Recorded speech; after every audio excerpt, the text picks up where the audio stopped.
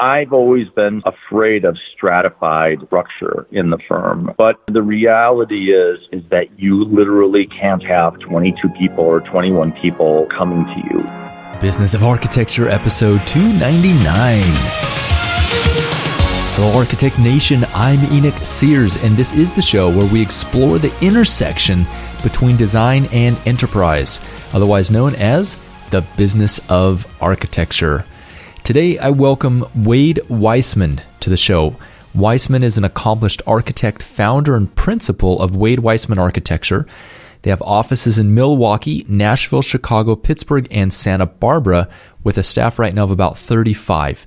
Wade is rapidly expanding staff and offices around the country, and they recently released their first monograph, Heirloom Houses, which highlights their residential work. Now, before we jump into today's episode, let me tell you about a resource for podcast listeners. If you'd like a roadmap to growing a self-managed firm, get free instant access to the 4-part architecture firm profit map video by going to freearchitectgift.com. Enter your best email address on that page and you'll get instant access. You'll also get access to my weekly tips on growing your dream practice. And with that, let's get on with today's show and our conversation with Wade Weissmann. Hello, Wade, and welcome to the Business of Architecture. Thank you very much for having me on your show today. Absolutely. Well, let's just start out, let our audience know kind of the background. I'd love to hear the story about how you initially started your firm, Wade.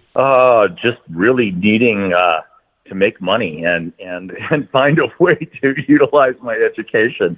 I started my firm basically like I think a lot of people do, which is doing favors for friends or family that turn into nice little design opportunities. And so when I was out of graduate school and working for different firms during my internship years, I always seemed to have some little side projects going on for a neighbor's porch or a relative's new garage or something like that. And I always wanted to apply myself to seeing whatever that opportunity was, no matter how utilitarian it was something that was going to be a real enhancement to the client and their life. And so little by little, those projects grew. And for the first few years, I would get these little porch projects. And so I called it the Porch of the Month Club firm. And that was kind of how it started until somebody actually gave me a commission to do a more substantial addition to a residence. So the firm kind of started out growing out of basically, doing service favors for people. Sure. And the time when you got that larger commission, that whole house project, was that when you were still employed, or had you already split off and started your own thing at that point? I had started off when I came out of graduate school. I was working for a general contractor, helping them with doing floor plans for a small design build shop. And the reason I took that position was my brother had purchased a piece of property and was interested in building a lake home. So I was doing that lake home project while I was working for this general contractor. And after the house got built, a few years later, when I was doing these little Porch of the Month Club projects, I ended up getting a phone call from an attorney that bought the piece of property adjacent to my brother's property, and said he just loved the house and was interested if I would talk to him about designing a house for him. And it was that commission that actually initiated my standalone firm, because I left the firm I was working for and worked full-time for myself after that moment. Got it. And looking back to that early days when you had that initial commission, talk to me about did you have any worries or fears about where the next project was going to come from after that one was done? That's a realization that you get to as you're getting closer to the completion of the project. But when you have the project, you're so excited that you've got this first opportunity that you just kind of focus on trying to make that a really great piece of architecture. And so the reality doesn't really set in that, wow, how do you actually work, do, and market at the same time when you're working as a single proprietor? So yeah, it's a great question. It actually came up, but I was very fortunate in that I had made some contacts along the way with the team that I was working with on the project that actually started referring me some additional clients. And so I started getting a little bit of a backlog of projects that were coming in from referrals from the contractor and the other providers of services that were, engaged in the project that we were working on initially. So it was really, that I found that to be a really great way of marketing my business, actually. Great. And was there any active marketing or business development that you did at that time? Or was this just passive, just doing good work and keeping in touch with these people? What did that look like? Well, there's always a social component to your life. My life in particular, I do like to entertain and spend a lot of time, just essentially trying to build relationships with the people around me. So what you do as you're working on projects is you start to build relationships with people, and then I usually add a social component. So I'll say, hey, I'm going to have a barbecue over the weekend. I'd love for you and your wife and kids to come over and join us. And so what happens is you begin to share your abilities to start to entertain and to share how you want to live. And really, our business about design and architecture is also includes a lot of lifestyle, and it's a lifestyle branding that I really aspire to, and feel like you have to kind of live and practice what you preach. So those opportunities were opportunities for me to showcase that, this is more than just, here I am, a good practitioner, but I actually, practice what I preach. Got it. Now, how did you grow from being the sole practitioner to, let's say, a team of 2 or 3? Walk me through that. So I was fortunate in meeting a young group of builders in Milwaukee, Wisconsin, while I was working on my individual commissions. And they started hiring me freelance for design vision for their clientele.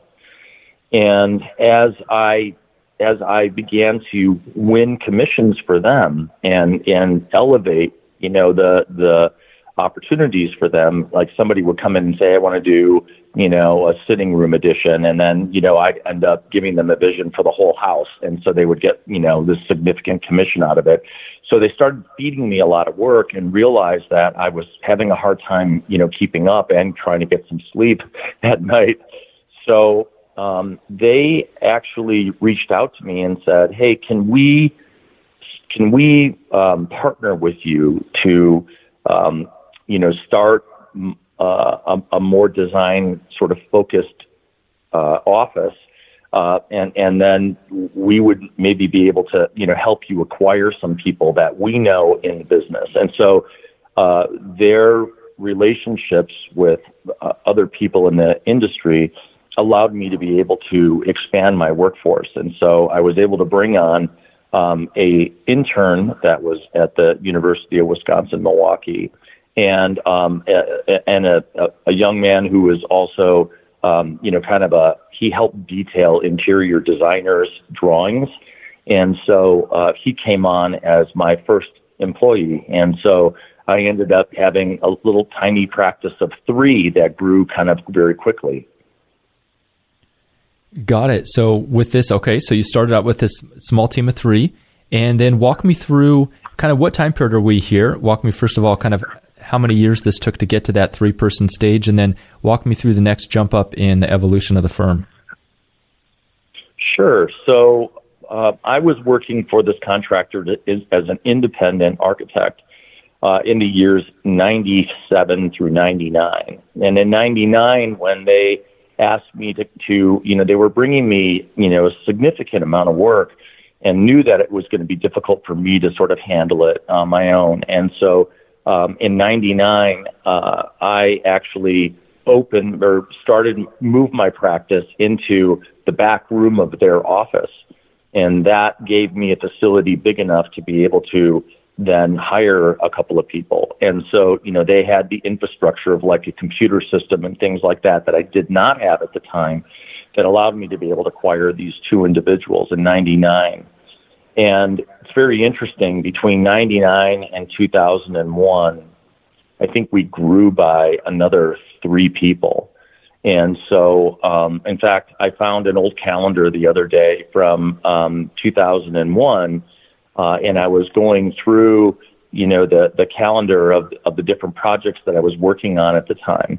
And it was very, very interesting, because I remember distinctively, how many individuals, we sort of brought on. And so I brought on 2 drafts people and an interiors person during that period of time. And so we had a force of 6. We doubled from 3 to 6 in the years 2000 and 2001. Got it. And talk to me about some of the challenges in that period of growing from the 2 or 3 people up to the 6. Well,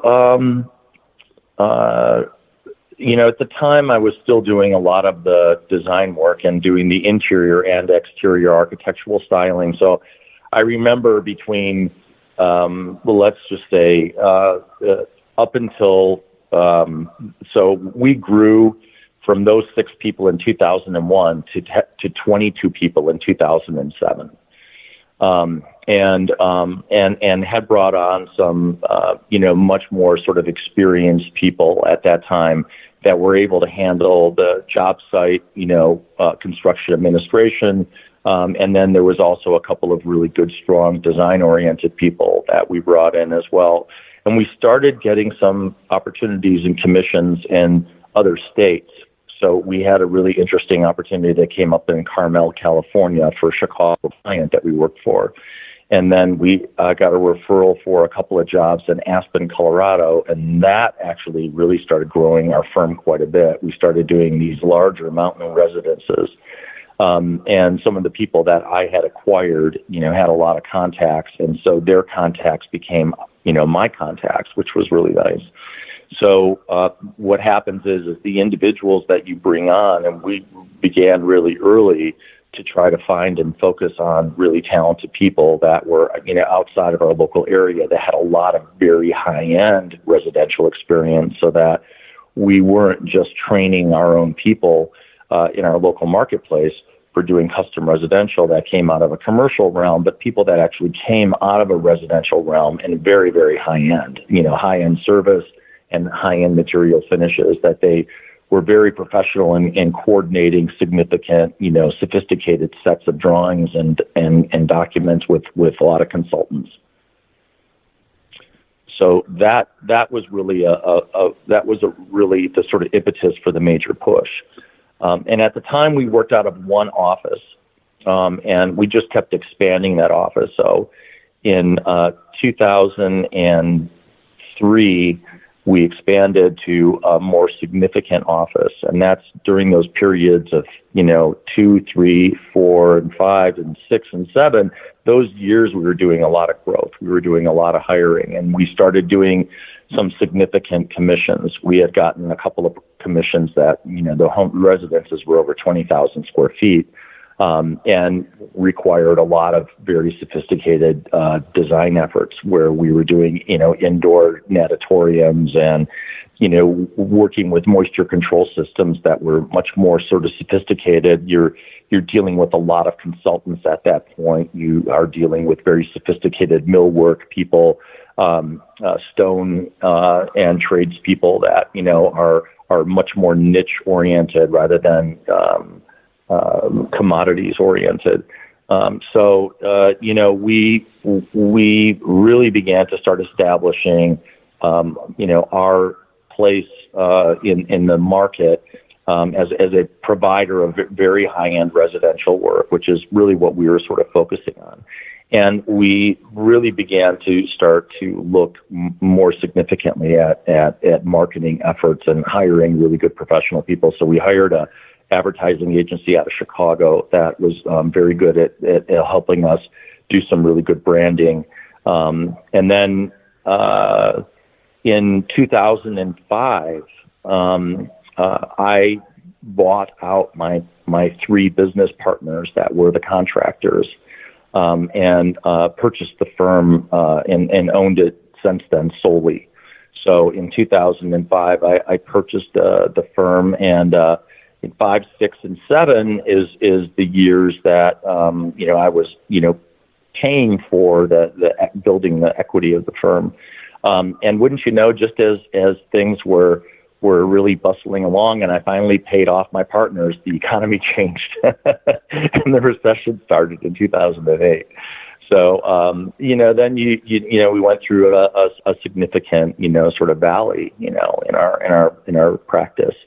But the nice thing is there's always a few people that, are in a very good cash position during those economic downturns. And those individual clients were the ones that actually were our saving grace during the recession, because they were in a position to continue to work. And they found significant value in the construction marketplace and in the commodities marketplace, because the recession allowed for them to be able to, find labor for very reasonable rates. Walk me through what it was like when you saw the market start to downturn. How did you cope with that, deal with that? What were the challenges of doing that? Well, first of all, there's the emotional challenge, which is the phone stops ringing. And where you were in demand just a year earlier, you're realizing that your backlog is drying up. Or you start getting a deluge of phone calls like I did, of people saying, hey, I'm going to put the brakes on the project, or hey, I'm going to mothball the project for now. Really kind of skittish on the marketplace, kind of want to see what's going to happen here. And those, you try to be very gracious, but each time you get a phone call like that, you realize that, now I'm going to have to, unfortunately, lay off some of the individuals that I have in my workforce in order to sustain the firm. And very soon after, you get to the point where you're starting to cut your own salary and, your own benefits and, some of those kinds of things. And we even got to a point where we had rolling furloughs. And the phone didn't ring as often, but we did get some really fantastic clients during that period. That, like I said, we're still able to, move forward with projects. So although, we had to cut our workforce literally from 22 to 5. And not only was that, there was some significant, sort of additional hardships that personally I endured during that time. I was in 2007, I began construction on a really significant studio space to be able to grow the firm to 30 people. And I designed the space to occupy one half of the building, and the other half of the building would have been occupied by a high-end interior designer named John Schlagenhoft, who also happened to be my first cousin, but we did a lot of work together, during the 2000s. And had a significant amount of commissions that we were working on in 2007. And in 2008, as the economy began to turn, he and his partner were unfortunately killed in a plane crash. And so here we are, in the midst of construction of this big studio space. Now this firm basically is, in question on whether or not it's even going to, even be a viable company. And we're in the midst of a construction loan, which can't turn into a mortgage because now it's in probate. So it was a very, very difficult personal time for me, as well as, the economy, turning, sort of south. So, the challenges were that, you cut your workforce so that you can create at least enough backlog for whoever's working. And when we did have work that would come in that allowed us to be able to expand, we would, make some offers back to some of the people that we unfortunately had to lay off. And because the downturn was so deep, a lot of them, could not find work. And so I was able to reacquire a lot of my same employees that are still with me today that, went through that period with me. But the thing is I thought that it would never last as long as it did. It lasted longer. And so during that time, there is a new normal that begins to establish. People get used to being able to get really inexpensive fees. People get used to being able to, get very competitive, construction pricing. And so when the economy was starting to, sort of reignite a little bit, those clients were finding incredible opportunities in other places in the country. And so those clients would call me and say, hey, I just bought a piece of property in California. I'd love for you to come and take a look at it. Lo and behold, some of those marketplaces, economies started coming back a lot faster than the local marketplace we had in the Midwest. Midwest being a little bit more traditionally conservative. So we ended up getting into these new marketplaces just as the economy was beginning to take off again. And because so many firms had dissolved during that period, we found ourselves in a very unique opportunity because we were an intact firm. We did not, have to, go any extreme routes. And our infrastructure was set up for being able to have a lot more people in our office. And so during that period, we were able to acquire a lot of people back in our office, bring in some new blood for projects that we were working on outside of our local area. That was key because it allowed us to be able to expand, fairly quickly and bring people on. Whereas on the coast, as the marketplace started heating up, those firms were starting to get competitive now for, bringing on employees. So it was kind of it was a perfect storm on the demise and during the downturn. But by keeping everything intact, we were also in the perfect, place to see, expansion quickly. Wade, I can't imagine or begin to imagine the emotional impact of being there in 2007, shortly after that, as things start to slow down, as your future strategic partner and cousin is killed in a plane crash, and your construction project's put on, and the loan anyways is put into probate. I mean, it sounds very, very difficult. I would just like to ask you and see if you could give me some insight on how you dealt with that difficult time, just emotionally being able to continue on and not throw in the towel.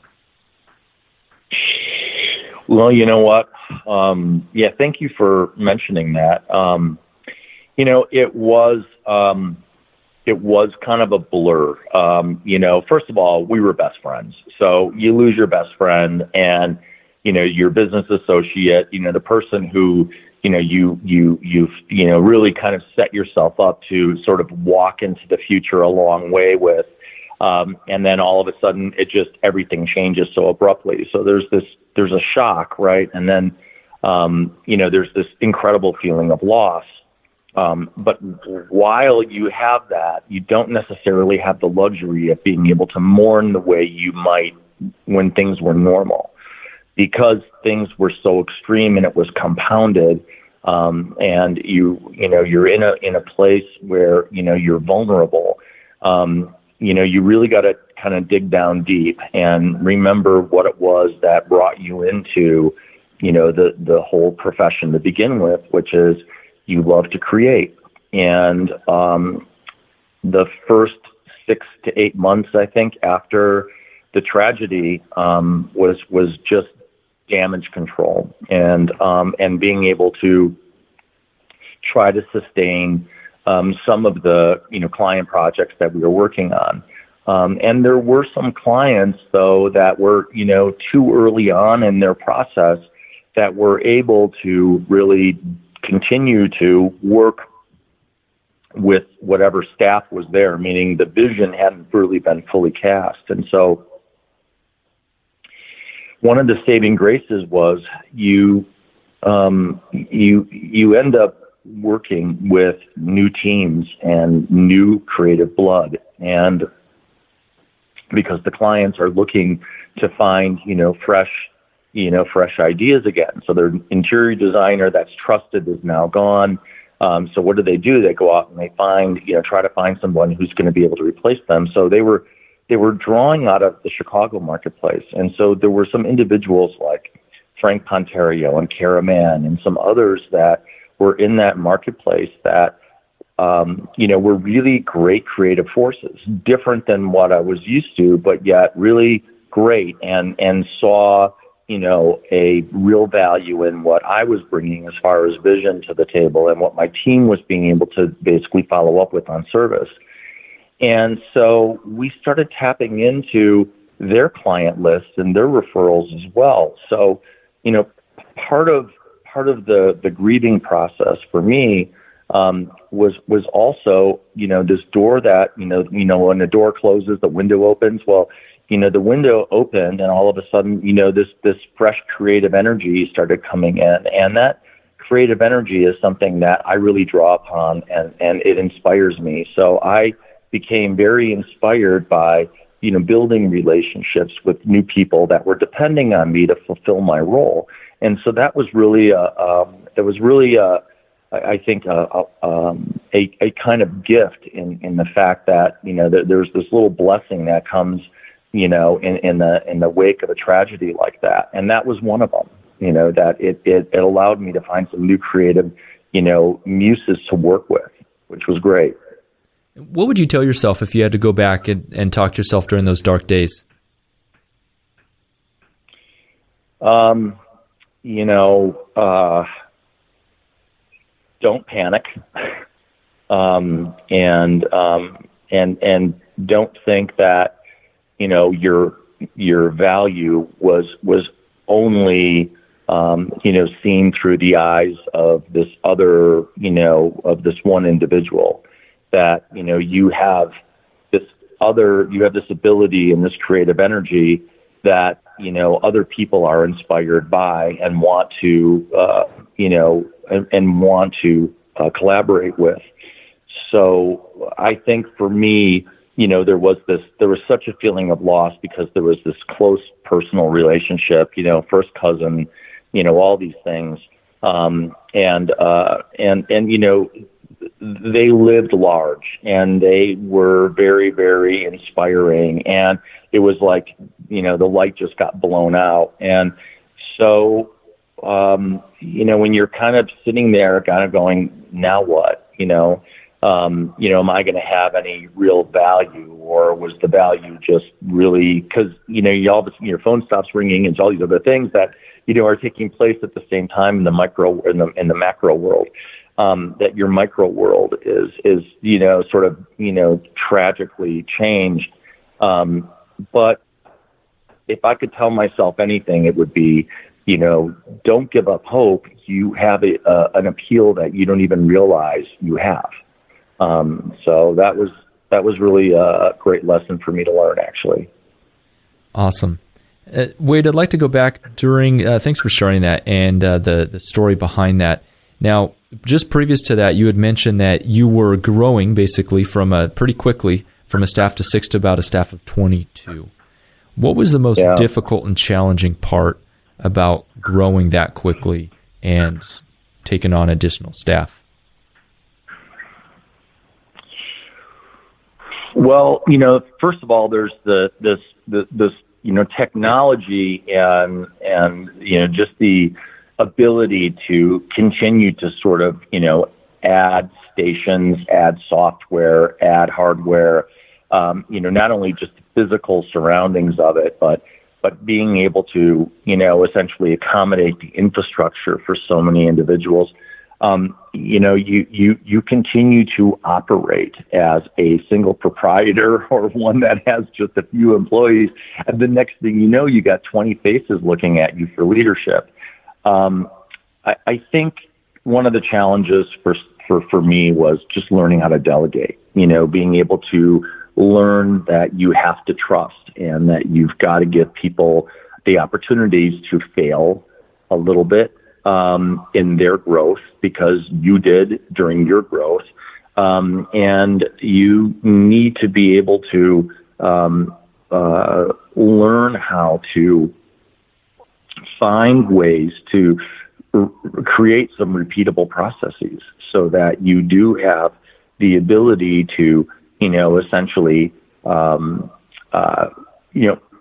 reinvent the process each time you have a new client that comes in. That there is a way to, essentially streamline some of the business of architecture. And so it was a little bit of a struggle for me, but I was very, very fortunate. I had a couple of clients that were really great, successful business leaders. And those individuals took a liking to me, and they also knew that I literally had no business background or management experience. And so we would have breakfast every week. Once a week, we would have a 2 or 3 hour breakfast with my little group of advisors.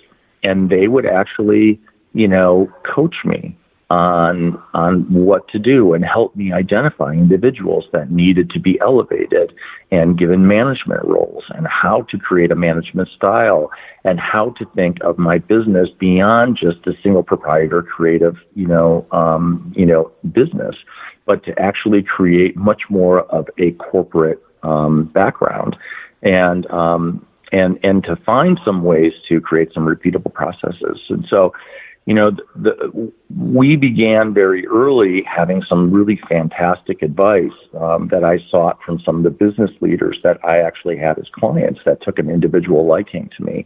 And so that was very, very helpful. I don't know if you could do it without that kind of advice. You bet. And if there's, in addition to the management advice about who to elevate, how to grow leaders in the firm, is there anything that stands out to you now, Wade, looking back, that was really critical advice that they gave you about how to move from the role of the sole proprietor managing everything to more of the CEO role, which it seems like you have now? I've always been sort of afraid of stratified, structure in the firm. But, the reality is that you literally can't have 22 people or 21 people, that, are coming to you. You really can't. You have to be able to essentially have a relationship with people that have the ability to have, it's kind of broken down into groups where, there is a chain of command and some hierarchy. And that way we create some accountability. And that's part of the whole regularizing the process and creating a repeatable process, is that you do need to be able to, have methods of recovery when someone is sick or on vacation or something. You have to be able to, cover one another. And in covering all those, what are the office standards? And you have to, break down and give people tasks in the subcommittee type role of being able to create, office standards and drawing standards and drafting standards, and, really, reflect this ability to be able to not only onboard somebody in an efficient manner, but also be able to cover one another, especially if there's a personnel change. So, having all that structure in place was really great when we started downsizing, because although we didn't have individuals taking on certain roles, we had positions. And those positions that were established, that no matter what the name was that was coming into place of that responsibility, the responsibilities were clearly laid out. And so I think what was really great for us is that the individuals that did stay, that were versatile enough, did find themselves growing in value, in our sort of corporate structure, because they were able to be so versed across, so many different departments, so to speak. Because when you downsize and you go to 5 or 6 people, everybody's doing everything at that point, right? So you don't just have an IT guy. You got a drafts person who happens to be really good at computers who's growing in IT. And so it's really kind of excellent to sort of see these people, take on those different, hats and roles and responsibilities during the downturn, which is really great, because that allows all of us to cross-pollinate a little easier. Wade, you currently have 5 offices, and what is your management structure for these individual offices in terms of Do you have studio managers there, middle managers? How is the organization currently set up to function? Well, the way we have it, so we have sort of the main principal, which is myself, and I right now still own 100% of the business, but I'm looking for, I've been in the process of working with a consultant on a succession plan. The way we have our office sort of divided out is we have what we call a management team that I work with very closely, senior management team. There are, essentially, a staffing specialist. Our bookkeeper controller is part of that team. We have 3 senior design coordinators involved in that as well. And then a business strategist that is also part of that. And then there's a couple of administrative people that are there to help, keep things kind of moving along. But way we kind of work on it is a senior project coordinator is involved in every single project. And the idea is that it's more of a principal level person who's kind of working with project managers. And they can help shift teams of people around based on what the requirements are going to be as far as deadlines are concerned and things like that. And then I also have kind of a group of what I call sort of free design radicals in the office.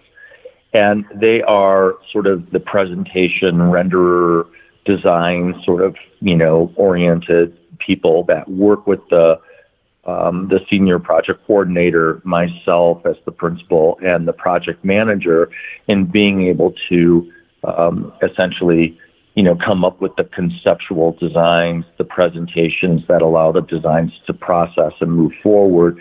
And then you can add on your technical staff as you need to. So drafts people and, the handling of the consultants and things like that sort of come on. With the 5 offices, the way the main work is mostly done in our main studio in Wisconsin. So that's our largest studio. That's where our largest workforce is. And that's where the majority of technical drawings are really generated. And those individuals then overseeing those work with the project managers. And the project managers are also scattered among the 5 offices. So those project managers, there usually is one senior project manager in that mix that, is kind of the office, sort of lead office person. But those are really field and marketing offices to maintain relationships locally, who will work with the local contractors who are generating the field reports and the on-site supervision. And then also meeting with other individuals that are coming forward in those marketplaces, to essentially, interview us for possible commissions. So myself and the senior project coordinators are really sort of scattered among all the offices, not just one location. So it's a team of us on the management side that kind of, oversee all the offices. And then there are individual project managers and the people that work in those offices that are maintaining the local relationships and doing the field observation. Wade, in terms of the job roles that you mentioned, the positions, you did mention executive business strategist. What is the value or the role that this person actually plays in terms of the business and the management team? Well, she is a very uniquely qualified individual who really kind of understands the business of architecture and the need to be versatile in our approach to servicing individual clients. So her role really is to be able to sort of, keep an eye on big picture while coming up with proposals for expanding in particular marketplaces. So there's a varied sort of level of tasks that this individual sort of takes on, which is advising the management team, being able to look big picture at, the sort of marketing opportunities, the PR opportunities, the doors that are being opened, and how to essentially massage, the individuals that are working on specific projects into becoming cross-marketers for us. So she's very, very well qualified at essentially, number one, being able to tailor a proposal for a client-specific project in a specific marketplace with her eye also on the big picture of, who is this individual? How do they play a role in this marketplace that we're trying to expand into, or that we are either established in, or it's a new marketplace that could be something completely different. So, like, for instance, we put together a proposal for a project that we're doing outside of Charleston. Charleston is a growing market. Charleston has incredible architectural heritage, and we feel as if our firm is uniquely qualified to work in a place like that. So working on this project, there are certain things that we are trying to establish, with the project's goals, and the relationships that we're building strategically with the other teammates, the contractor, et cetera, et cetera. So we are looking for ways to be able to collaborate with them on maybe finding a next opportunity, but also on how can we help them market themselves as well. And so that's where she is really uniquely qualified, is we believe in collaboration. And so the collaboration with the teams and the individuals that we're working with in each of these marketplaces are really great vehicles for expanding our business. And we have found that to be one of the best ways to generate new business for ourselves. Gotcha. So those existing relationships, fostering those, adding value, and in return, helping them see you as a strategic partner. Absolutely. And that to me is the best way to grow a business. And it's worked in almost every marketplace that we've, for instance, I'm working with a client right now that is just an absolute dream client for, was a referral as a lifelong client for an interior designer and very well established in Southern California. And I got to sit on a panel discussion with him about a year and a half ago. And in that panel discussion, there was, some lively topics. And there was some really good exchange of, discussion, amongst us in the panel. Well, after that, he said, I love what you had to say about this. I love what you had to say about that.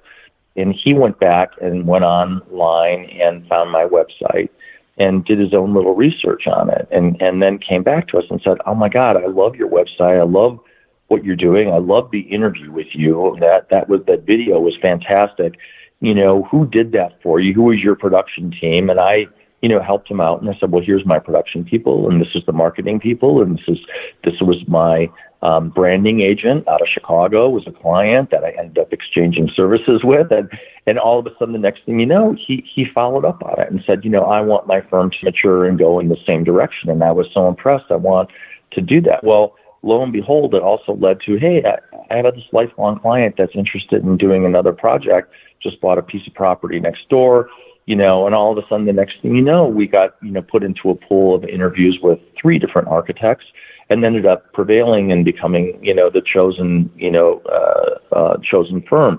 So, but these kinds of relationships, with other practitioners that you're working with, can kind of grow as to significant opportunities just because, they get a chance to connect with you personally on what do you feel about your business and what do you feel about, the opportunities that you're seeing here, and how do you feel about the climate in Southern California as far as being a design engine and all of a sudden the next thing you know, we ended up in this really great dialogue that grew into a relationship that, has harvested some wonderful opportunities. So those are the kinds of ways that, that we essentially try to grow the business, is make these other collaborators look really good. Make them look amazing to people. Like they look like a hero to the client because the client seems to be very, very happy with the services that we're providing.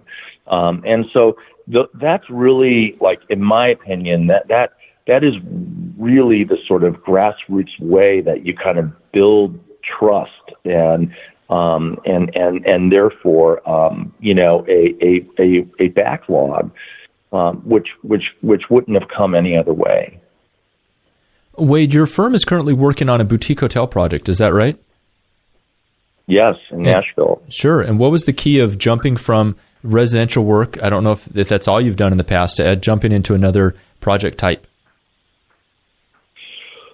Well, honestly, it kind of goes back to my graduate work at U of Penn, where I really began to think that architecture was inspired by a larger context, an understanding of a larger context, and so my master's thesis was really a huge urban design vision casting project, so that I could deal with much bigger context issues.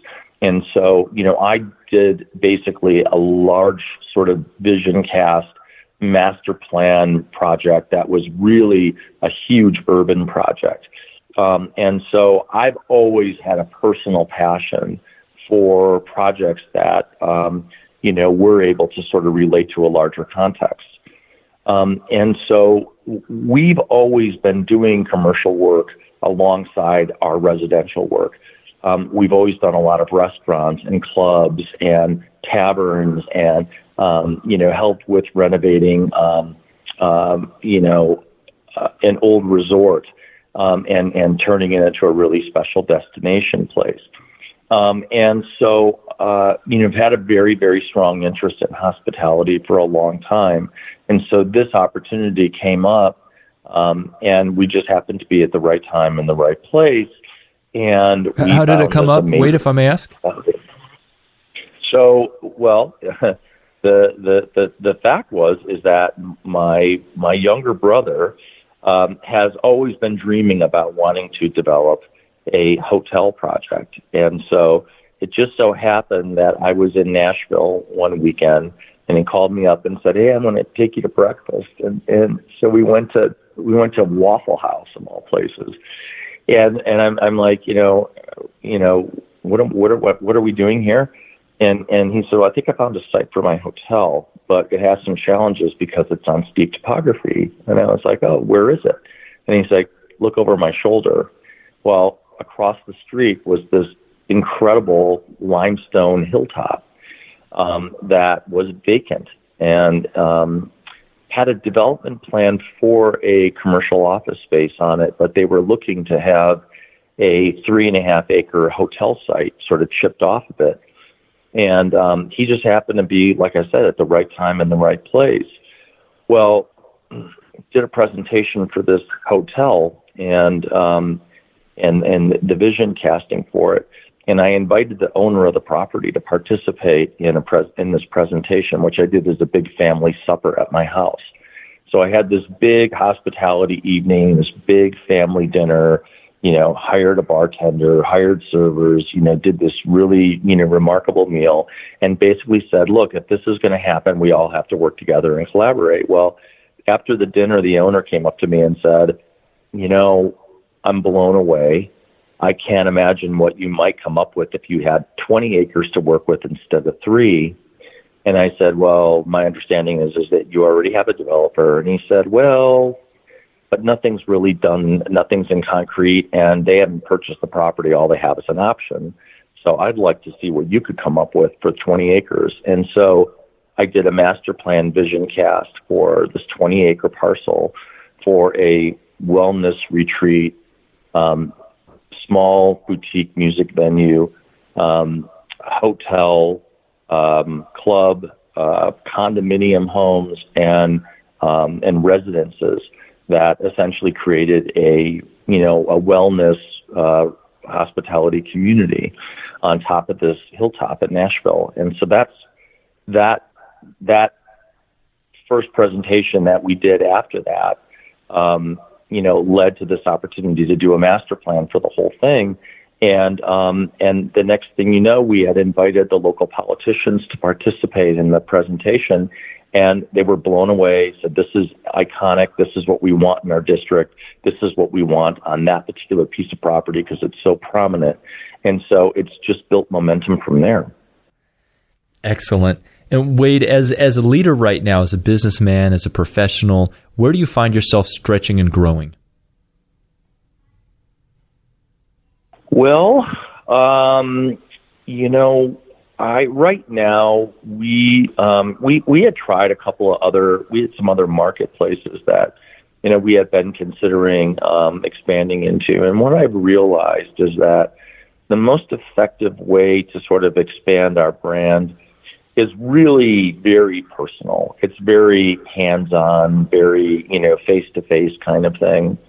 And so therefore what I've have kind of been looking at doing is to say either we are going to, break apart some of these areas and, have some of the senior project coordinators take on more of a marketing role in those locations, because I found myself just getting exhausted trying to maintain and build new relationships in 5 different markets. It's just really difficult. So I have a team now in Pittsburgh that is kind of handling that area. I'm kind of working mostly between Southern California and Tennessee. And my team that's established in Wisconsin, seems to continue to build new relationships and fresh opportunities in that marketplace. So the way I've been kind of looking at it is, again, this is like when I first started expanding, learning how to delegate, learning how to be able to trust and let other people come up with their own management style, and support that and back them with whatever advice I can give them, and to give them resources so that they aren't, like I had with myself, having those business leaders in my sort of arsenal. I also need to continue to do that for the other leaders in the firm, so that, we can sort of essentially create much more of a unified front rather than, really one namesake. Got it. And Wade, just to finish up here, what are you excited about? What's happening in the future? Where are you headed? Well, I would really love to see this brand, the Brian Paul, a brand that is this new hotel in Nashville. I would love to see this opportunity really, take root. And it looks like, breaking ground will happen sometime next year in 20, and then hopefully completion in late 22 or early 23. But I'd love to see that brand take off a little bit. The idea is that they would want to do maybe 4 to 6 of these, type of, community under this brand. And so now there's a new hotel partner that's come into play. That's a big name in Southern California oriented. And they are a really great sort of fresh, blood into this. So, I would love to see our firm continue to grow, not only its custom residential practice, but maybe also a hospitality practice group as well. Excellent. Sounds exciting. Well, we wish you much continued success, Wade, and thanks for joining us today on the Business of Architecture. Well, thank you so much for, letting us share our background and experience. And that's a wrap. If you haven't already, make sure you get access to my free video course that reveals the roadmap to building a practice that is dependable, rewarding, delivers an exceptional experience for you, your staff, and clients, is autonomous, meaning that it can run without your constant input, and last but not least, has a powerful mission and purpose. Go to dreampracticewebinar.com to access this free video course. The views expressed on this show by my guests do not represent those of the host, and I make no representation, promise, guarantee, pledge, warranty, contract, bond, or commitment except to help you conquer the world. Carpe Diem.